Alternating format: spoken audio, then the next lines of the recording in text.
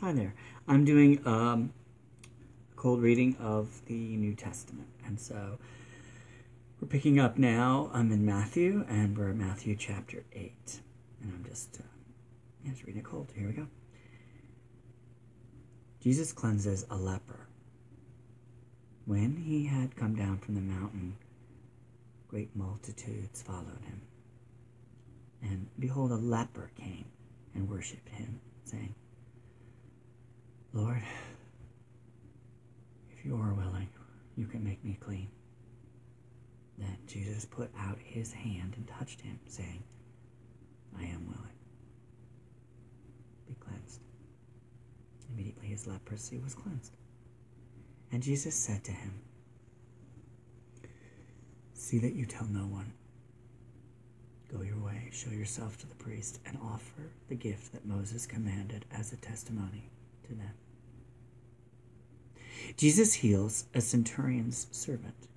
Now, when Jesus had entered Capernaum, a centurion came to him, pleading with him, saying, Lord, my servant is lying at home paralyzed, dreadfully tormented. And Jesus said to him, I will come and heal him. The centurion answered and said, Lord, I am not worthy that you should come under my roof, but only speak a word, and my servant will be healed.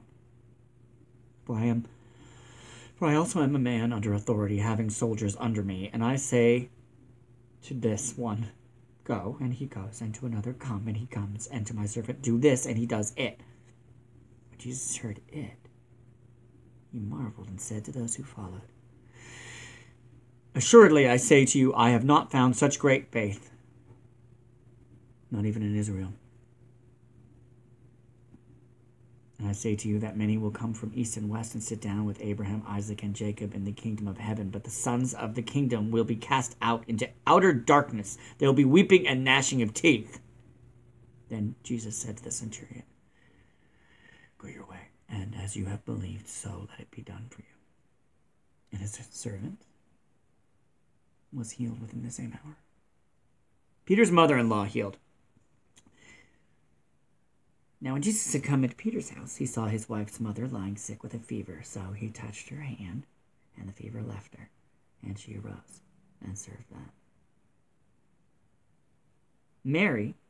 Many healed after Sabbath sunset. When evening had come, they brought to him many who were demon-possessed, and he cast out the spirits with a word, and healed all who were sick, that it might be fulfilled might be fulfilled, which was spoken by Isaiah the prophet, saying, he himself took our infirmities and bore our sickness. The cost of discipleship. And when Jesus saw great multitudes about him, he gave a command to depart to the other side. Then a certain scribe came and said to him, Teacher, I will follow you wherever you go. And Jesus said to him, foxes have holes, and birds of the air have nests, but the Son of Man has nowhere to lie his head.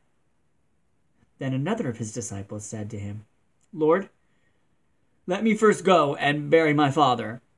But Jesus said to him, follow me. Let the dead bury their own dead. Wind and wave obeyed Jesus. Now, when he got into a boat, his disciples followed him.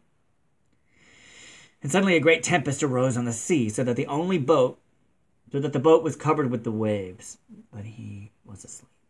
Then his disciples came to him and awoke him, saying, Lord, save us, we are perishing. But he said to them, why are you fearful, O ye of little faith? Then he arose and rebuked the winds and the sea, and there was a great calm. So the men marveled, saying, who can this be, that even the winds and the sea obey him? 2 demon-possessed men healed. When he had come to the other side, to the country of the Gergesenes,